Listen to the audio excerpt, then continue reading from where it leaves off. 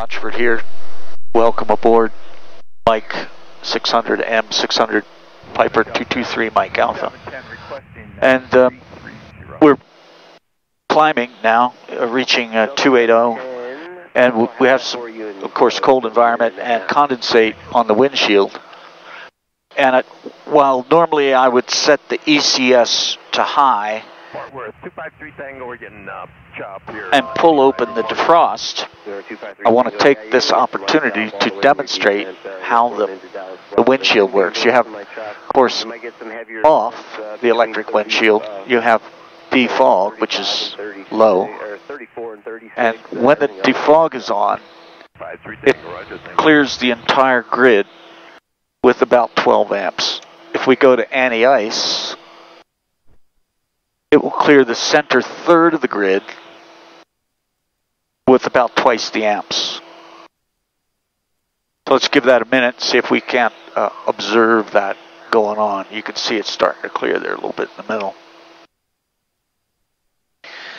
And again, this is condensate on the inside of the window, not airframe ice. And so it need not be done this way with a windshield. I just thought it'd be a good time to demonstrate how this grid operates.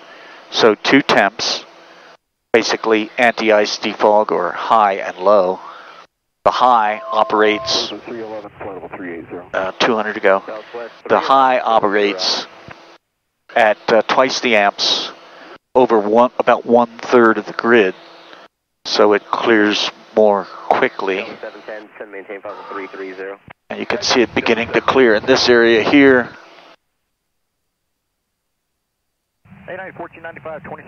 This is the position of the switch. And there's the amps at 65. I don't know if you can read that, but I can. If we turn off the anti-ice, the amps drop down to 43, so that's 44. So that's like 20 amps.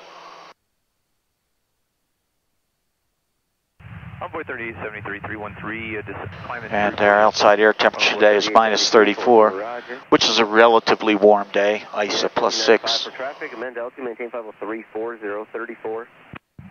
But you can see it's beginning to do its magic. Frontier Flight 2962, forward center 135.45. 3545, long Frontier 2962.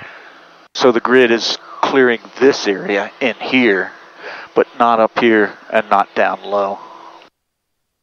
Now I think we've got a good idea there what the pattern is on the window.